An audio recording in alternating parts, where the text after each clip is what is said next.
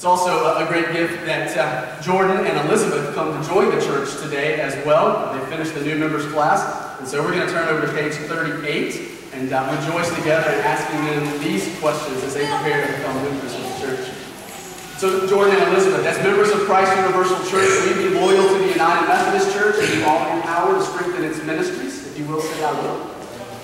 Now I ask you as members specifically of this congregation, St. Mark's, will you faithfully participate in its ministries by your prayers, your presence, your gifts, your service, and your witness? If you will, say I will.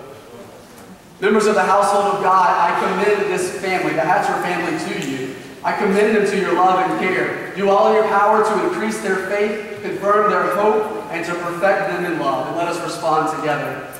We give thanks for all that God has already given you, and we welcome you in Christian love as members together with you in the body of Christ and in this congregation of the United Methodist Church. We renew our covenant faithfully to participate in the ministries of the church by our prayers